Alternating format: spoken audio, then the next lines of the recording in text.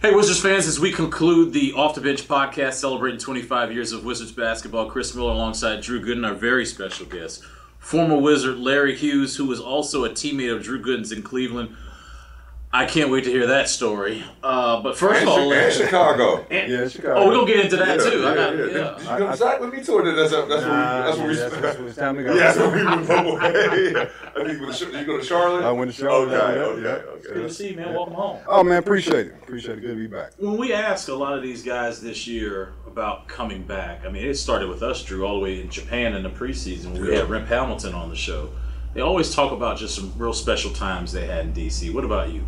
I think it's the same. I mean, I think it's the same with the energy that the city generated. Obviously, having a decent team. I came in.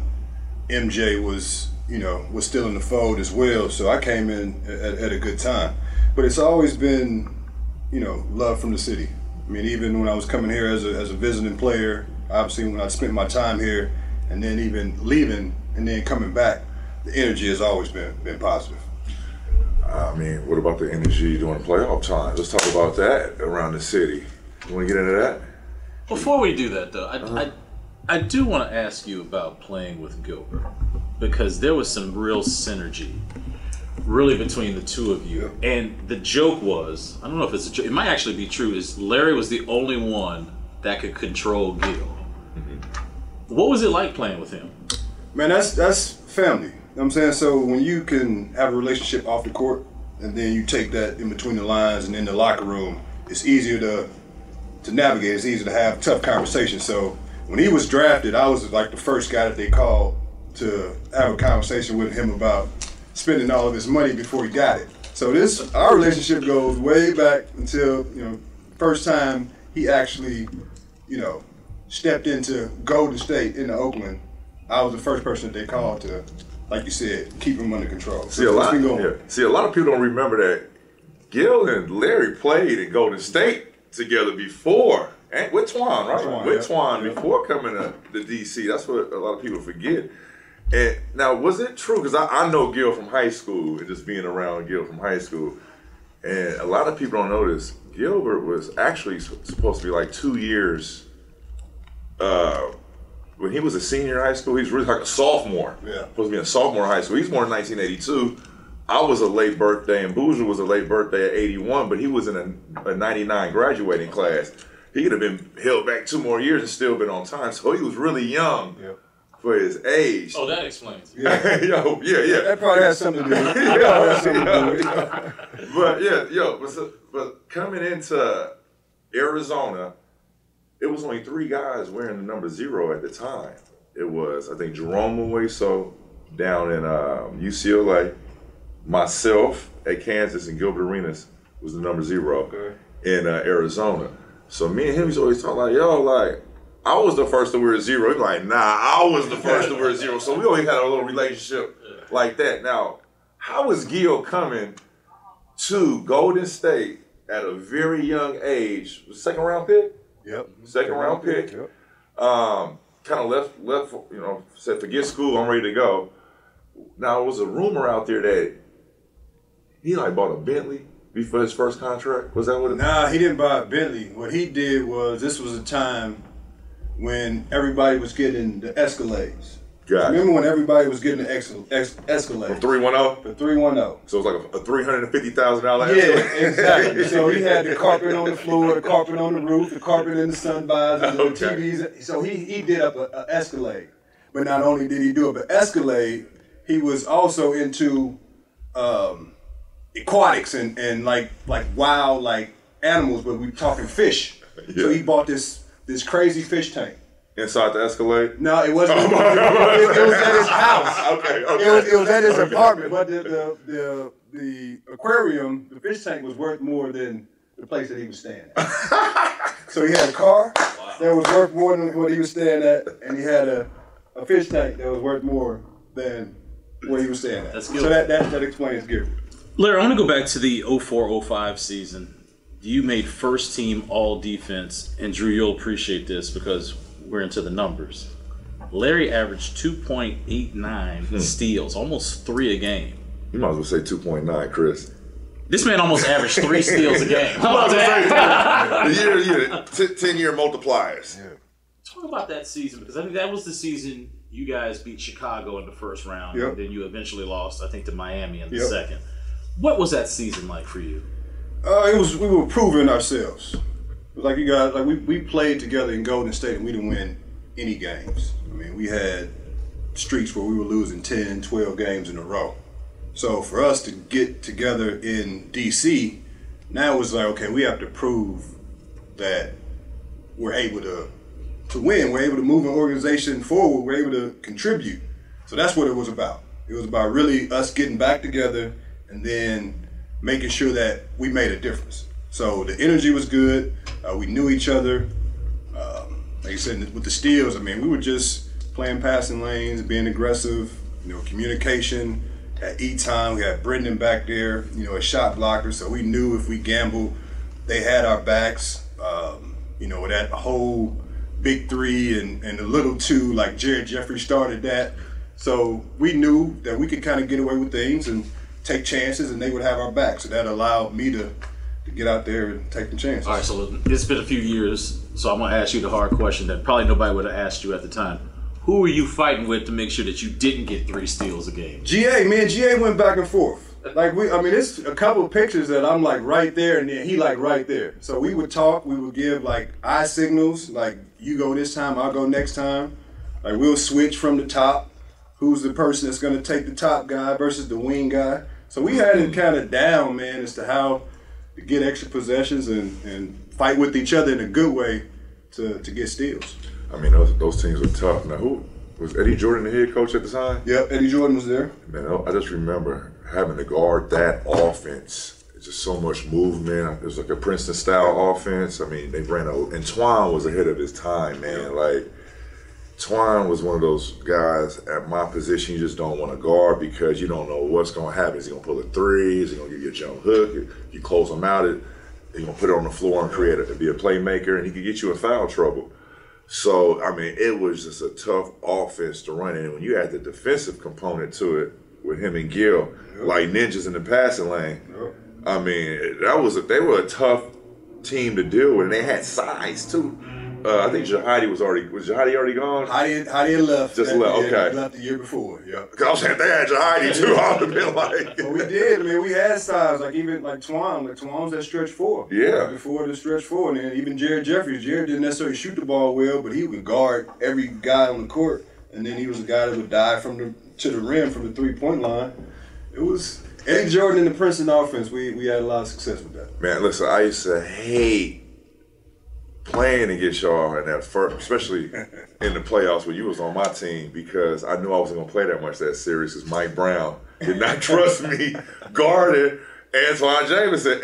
He's brought this up a few times. But you know what? The older I get, the more and more I accept it. You know what I'm saying? Because now that I'm thinking the game and seeing what was going on, we had Daniel Marshall on the team at the time. I think that was a better matchup for us that series. And when I looked at the numbers, even though I was on the bench hating, like, why I'm not in the game right now, when I looked at the data, Daniel was balling. Yeah. D. Marshall's balling and holding his own and came through for us. I mean, I think that was probably, if it was any series where you kind of saw a little glimpse of how today's game is being played, it was always against them. I want to ask you, before we get to when you guys became teammates, I want to go back to Chicago in the playoffs, the shot that Gil made, and then you guys ultimately came home and clinched that series. What do you remember about that timeout and then seeing Gil hit that shot in Chicago? What were your thoughts? I think that play was for me. That's why I asked you. Larry was a great teammate. I think that he knew the play was for him, but he said, I think that play was for me. But it went in. You know what I'm saying? That's my guy. Like if he feel like he had it, even if the play was for me, I'm like, I'll roll with it. Right. Let's go. I mean, but it was because he struggled.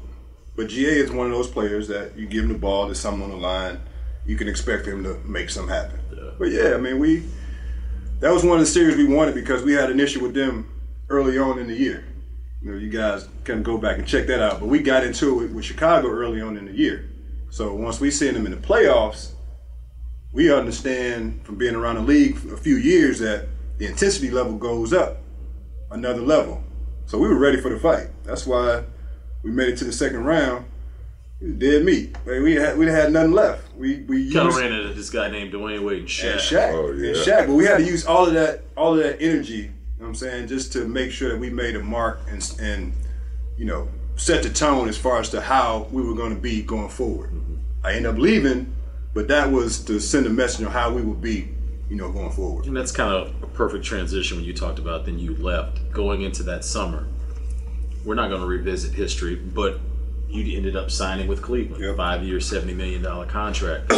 And I remember when you left, a lot of people in this town was like, can't let Larry go. And especially you can't let him go to Cleveland because now you're playing next to LeBron, you got Drew, you got Z, you got those pieces. Was it hard to leave? Oh, it was definitely hard to leave. It was hard to leave, but business will humble you. You know, how you're perceived will humble you.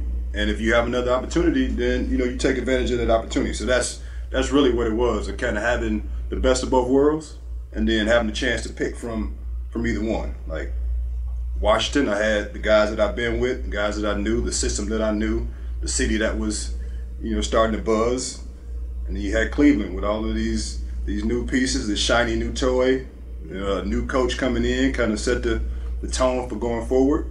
So for me, it was like it was a win-win situation, but it was tough. Give us the inside, because you were his teammate. When you found out that Larry signed that 5 year deal, he was rolling with you guys. What was the reaction of the team? Well, first of all, we needed a defender, and we saw how tough it was to play against those guys. Just during the regular season games, not even before the playoffs even you know happened in the future. So we already knew that was a piece that we needed. If we could pluck that piece away from DC, it was better for us. Our chances got a lot better getting past them if we ever got a matchup against them. So that was our whole mindset. And plus, Boog was one of the top free agents at the shooting guard position that season. A lot of people don't know he was on the verge of being an all-star that year. 20 points, those steals. I believe first and second team all defense. First team all defense. You see what I'm saying? So he was a big time signing, and Danny Ferry strategically plucked, I would say, Larry from the Wizards to us. But let me tell you though, from my feeling, it was almost we were taking one of their brothers away forcefully. Because as soon as he got to Cleveland, it was almost a sign, and when you gonna trade me back, kind of situation. And I'm speaking, and me and Larry ain't never talked about this, but I think honestly, I don't think it was the right fit for him in Cleveland. I feel like we took their brother doing free agency, which was a win-win situation. Money talks, you feel me? Show me where the money at. He made the right decision on that, but I don't think it was the right basketball decision for where he was coming from. I think that team with Larry beats us. And you were going through some personal stuff too that season, which is obviously difficult. And a lot of people at home, they see you guys as performers, but what I've learned during my time covering you guys, as long as I have, is y'all have personal lives too, and you deal with the same stuff that us normal people deal with. Oh yeah, for sure. So my brother was going through, he was born with a heart defect. So it was coming to, he had a heart transplant. So it was coming through the later years, we would probably need another heart transplant. And if you remember, Cleveland Clinic was one of the leading hospitals regarding, you know, heart surgeries and things of that nature. So that was really the pitch. And if you guys know me, I mean, I play ball, we good, but you know, I do it for my family. So when I got that pitch, that was added into the fold of getting the best doctors, getting the best treatment, figuring out, you know, how do we make this life longer? And I'm like, let's go do that. Like, let's go do that.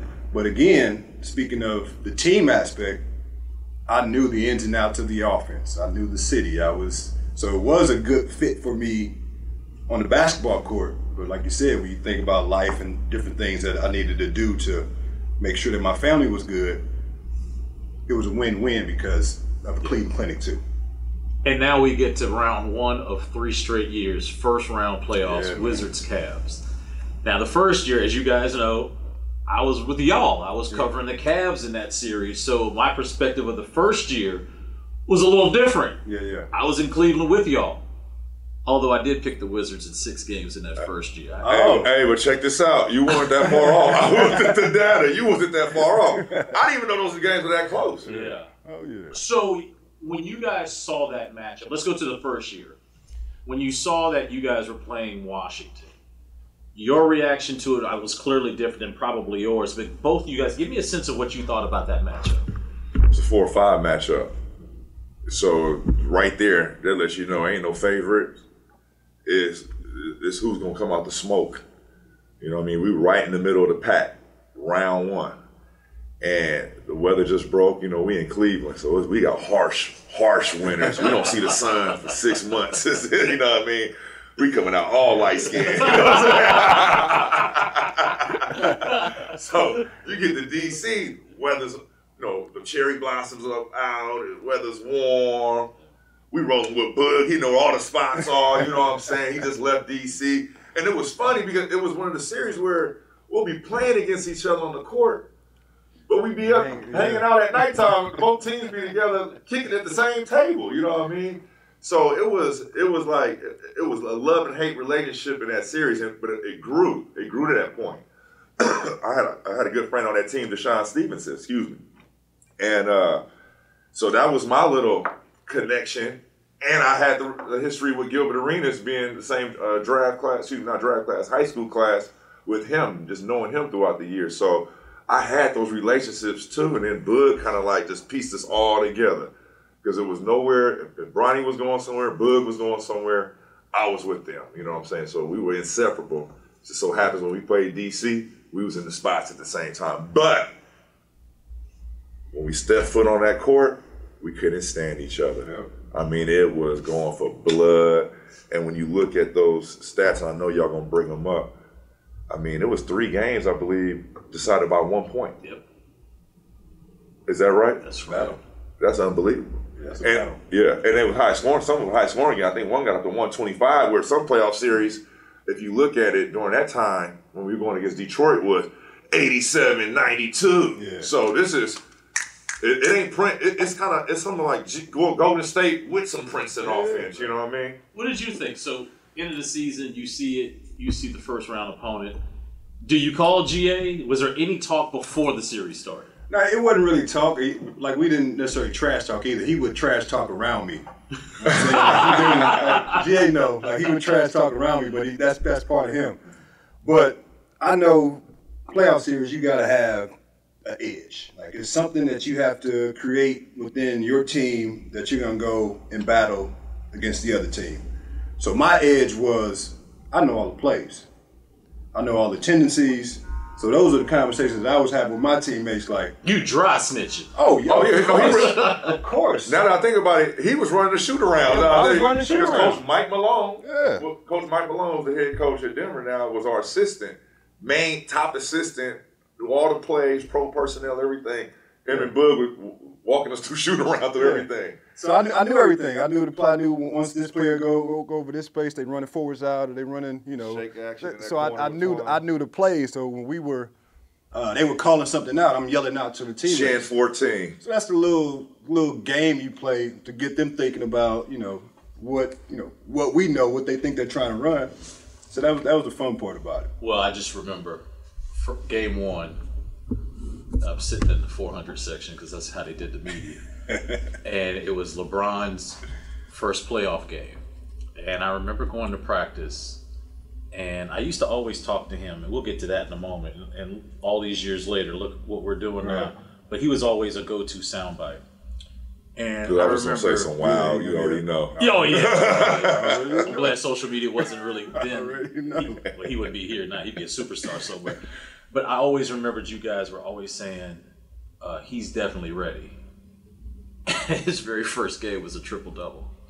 Like, what do you remember about that LeBron, where that was the first playoff opportunity that he had? I remember he was excited. Like, I remember he was excited like a kid. Like, you know what I'm saying? Like, he is a historian. Like, he understands the history. He understood from day one when he got into the league what he was trying to accomplish. Like, he's been locked into what he's been trying to accomplish. So that's what I seen. I mean, I saw him going to do everything possible, whether it's a good shot, bad shot, whatever it was, he was going to do everything possible to win a series and to win a game. So, I mean, that's and we was kind of bound to kind of roll with it because later on we kind of seen the development of that because it kind of helped us in Detroit. Yeah. You know, that game was game 5, game 6, game 5 points. Yeah, game 5. Yeah. So it's I had to see. I saw firsthand from being there already 2 years, or actually 1 year. The year that I wasn't there was my rookie year or my second year. They didn't make the playoffs with that team. Paul Silas gets another crack at it. We don't make the playoffs my first year there. Now, my second year there, we got some action. You see what I'm saying? We started to get some action and starting to get that, getting closer and closer to the playoffs. We actually missed a game. We were 1 game away from the playoffs the year before that, so I knew we were in Toronto. We were in Toronto. Yeah. We had it was a difference between the Nets and the Celtics. We needed the Nets to lose because they owned the tiebreaker. I never forget, Boston was up 25 points at half. I'm like, oh, we're in the offs. We just got to win this game. We win this game. We in Toronto walking back, asking what the score was, asking the scorer's table, what's the score of the other game? Because you really couldn't get the information that quick back then. And then I remember they told us the score. They said, yeah, Jersey up 15. I said, and that's what started the Boston Celtics rival with Cleveland. Because they wanted to stick it to us. They didn't want us in the playoffs. So they set everybody down. All the big three, Paul Pierce, everybody, KG, they set everybody down when they were up 25. Wow. Game 6 of that first series. Timeouts called, whatever, how much time is left. Did you two, at any point in your mind, think Damon Jones is going to close this series out in the corner? Nah, but he talked like he ain't confident. So yeah, when he did it, you got to be like, yep, he said he was going to do it. Because whether he was serious or whether he was joking or not, you always knew D. Jones was ready to take the last shot, make or miss, big shot, first quarter, last, end of the game. D. Jones is going to take the shot. Is this true? He had a license plate made after that? 4.3. He had shoes made that said 4.3 on them. Yes, sir. Yes, sir. Hey, listen, the first day when we signed Damon Jones, he came up from Miami. He had a successful season in Miami. We signed him to a 3-year deal, I believe. I think it was 3-4 year deal. And he comes in and he writes on the board, top shooters in the world. Number 1, Damon Jones.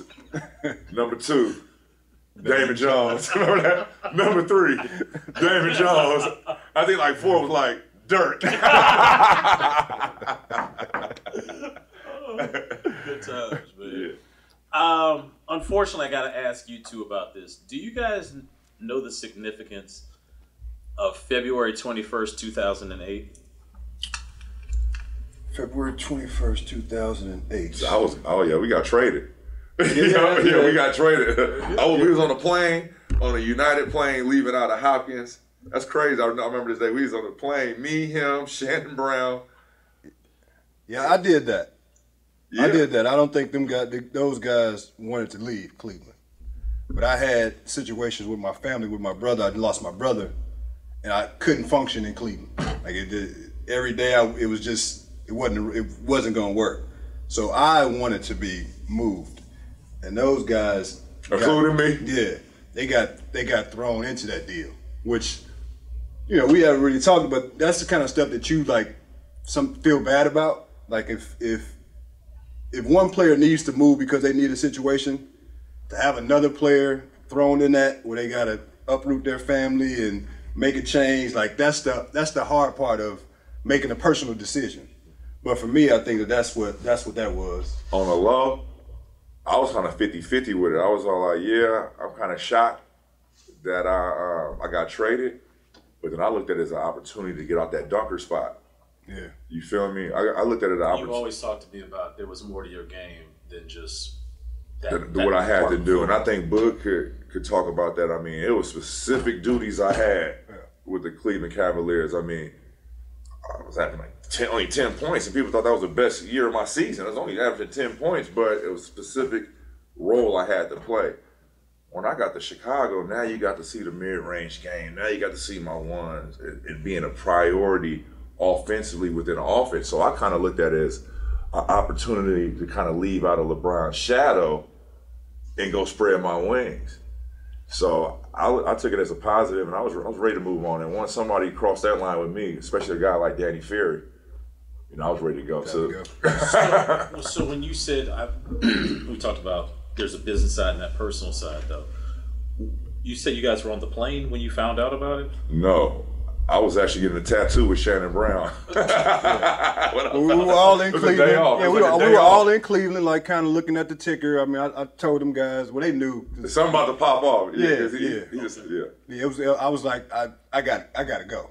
So, they knew once I said I got to go, and it was probably gonna happen. So we were all in Cleveland, kind of. I know I was at home watching it. Then once it came across, then we, called Goody and called SB. Yeah. It was like, we got time to go. And to add to that, the other reason why I wasn't mad is because this was the same team I just talked to in free agency that was ready to extend me to a nice size deal. So I was like, oh, this is going to give me an opportunity to really go get this bread. Because I took a big pay cut trying to stay in Cleveland. I mean, when you talk about having to negotiate playing around LeBron James and want to stay on that gravy train, people got to make sacrifices around there, with numbers. So I took it as an opportunity. But Boog, I was just more, it was a feeling in my heart for Boog because he was going through a lot on and off the court, with injuries, family situation with his brother. I was actually happy he got out of Cleveland. I was happy for him. So now that I think about it, I was cool with the trade. I want to transition to the legacy that you've set for players coming out of St. Louis. And here recently, we just did a feature on Bradley Beal and his AAU team, and obviously the St. Louis Eagles, who you know quite well. And to see some of these players that have come from the Lou when you think of Jason Tatum, and how much of like an OG do you watch the games now and go, they come from where I come from? Oh, to the utmost. I mean, and I embrace that tag now as far as OG, because that means that you've paved the way. Like, you've shown the direction to go. And I continue to talk to those guys. I continue to support those guys because, again, like, we are from the same place. And millions of basketball players in this, in this world. And when you get a group of guys that have made it to the highest level in that sport, I mean, you can't discount that. You got to give credit to not only myself for being one of the early ones, but those guys are taking it to another level. Like, those guys, with the content creation and all the media things that are out there, I mean, those guys are broadcasting worldwide. So that's only more attention and more accolades that the city gets, because they represent where we come from too. Like, I don't know, many interviews or many sit downs where those guys haven't said where they're from. And when we do that, we allow our young guys in the city to hear that, and they get a chance to take pride in that, and then they want to carry that. So that's how we keep it going, and we got more, man. We got more in the city, so it's like, somebody's doing the right thing. Brad is 160 points away before becoming the franchise leader in points. You saw him when he was. Yep. What is your earliest recollection of Brad Beal? Brad went to Chaminade, which is I went to CBC High School, which is a rival high school in the Metro Catholic Conference in St. Louis. So I've always known Brad to shoot the basketball. That's what, when I was coming back from playing, or get a note or get a clip or see videos or talk to the AAU coaches about like who's coming up, it was Brad can shoot the basketball. So that was my expectation. So every time I saw Brad, even early on in the league, I would talk to him about adding more to his game. And I feel like that's what he's done. He's added a lot to his game. He's only getting better. To be 160 points away from being an all-time leading scorer within an organization that has so many great players come through, so much rich history, this changed names. I mean, that's huge. But you go across the Bullets and also the Wizards as having, your name on top, and I think that's cool. A lot of people don't know your relationship with Jason Tatum. Can you explain, because I remember as a little boy used to be at me and Abe, which is Larry's cousin. On our days off, used to take this little boy to the practice facility and get up shots. And that little boy turned out to be Jason Tatum. Can you explain why he was in Cleveland? What was he doing there? Yeah, no, I mean, as Pops, we grew up. So we grew up together, started playing basketball at 14. Okay. So one of my longest, lasting relationships, a guy I know like the back of my hand, and that's his son. Mm-hmm. So I was there for the, from the start to the, to now, right? I was there with the Pampers, and I was there with checking on the mom after, Lil J came home. So I've been there, from you got daddy from the beginning. From the beginning, I'm more so of a supporter. Like that's a tag, that's a title, and what I like to, and I have multiple God kids. From all of my homeboys, they know when it come to me, the Godfather. I got it. Anything transpire, anything go wrong, anything needs to happen, that's my role. So when I see Lil J, I watch Boston games whenever they play. Not for the fact that, I want to give any sort of insight. It's just for the fact that I want to see him and I want to support him. So from now until forever, I got him.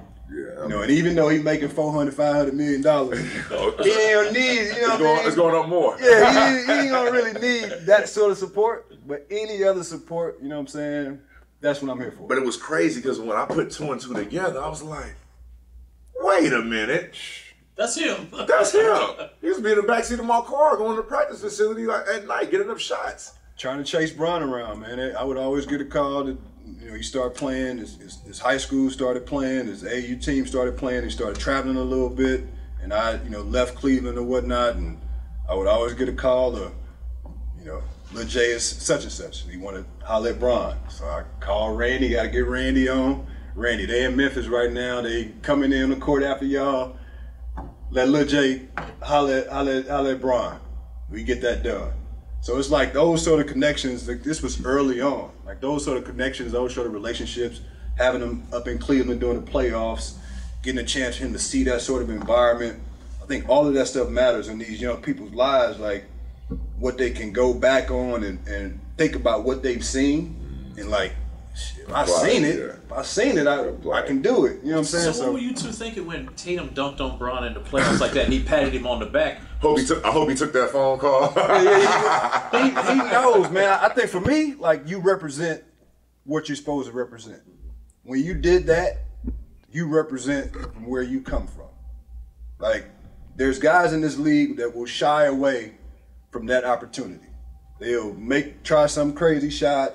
They won't attack to the fullest, but I think that's a testament to where he's come from as well, because he's not going to back down. He's going to be one of the greatest men to play. I want to give one of Jordan Goodwin his flowers. Also, a kid from St. Louis, played for BBE.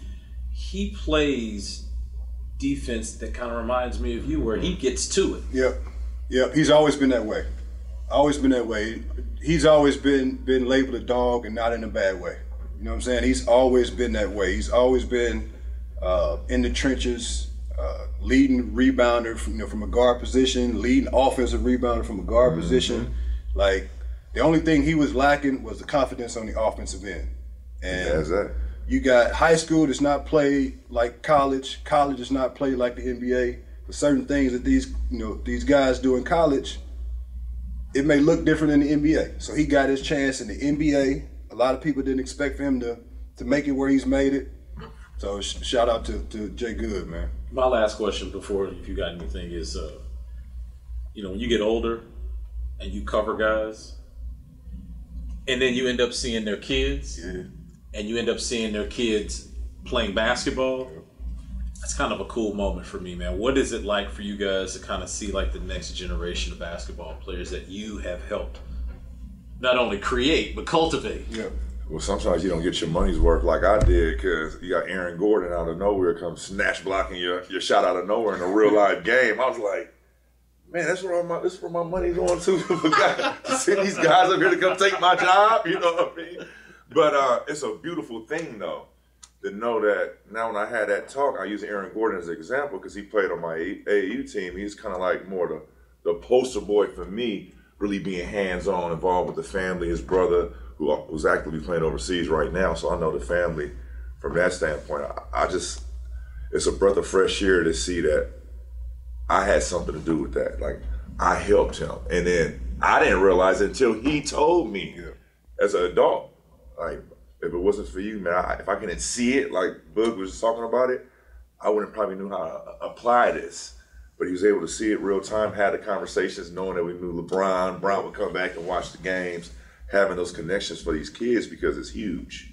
But I like to say, man, good seeing you. You look great, still in shape, still look like you good. I don't know about 2.89 steals, but hey, I'm a spot. Yeah, I can steal it, man. I'm smart. I'm still smart now. Yeah, hands got faster. Yes, I'm still smart, man. I see things now, man. I'm like, yeah, I can get that. Yeah. I see how he passed the ball across his body. I can get that. Yeah. So I'm still in the game, like you said. My son is playing now, so I'm watching him. What's that like? It's fun. Like it's fun. It's fun because he puts the time in. Like he puts the time in. We talk all the time about being a former player's kid and the thoughts around that, or how he could be perceived as kids having the easy way, and he's one that like works. Like, so that's refreshing for me because there's some other things that he could do other than obviously play basketball. He's a great student and all that stuff, but he could have picked another sport. And just to see him develop and want to do it and start to hear stories, because I don't really talk about what I did. Like, you got to figure it out. You got to go see it. No, it's YouTubeable. Yeah, it's not my thing to tell you, sit down and tell you. So you got to go check it out. But it's been a blessing and refreshing to see these young people come up and try to put their hand in, their hand in the hand. Well, it's an honor for me to sit here with you two. Maybe not so much him, but Larry, you meant a lot to a lot of people in this community, man. And I know as we celebrate 25 years, a lot of these guys have come back. Yeah. Just know that you've had a very powerful impact on people in this community. Welcome home. Oh, man, appreciate it. Absolutely. I appreciate it, man. I definitely feel it. So that doesn't go unnoticed. I'm always willing to come back to the city because these are my people. When people ask me where's my favorite place to play, it's two, because I won a lot of games in Cleveland, but DC is definitely one of my favorites. Respect. Absolutely, brother. Yeah.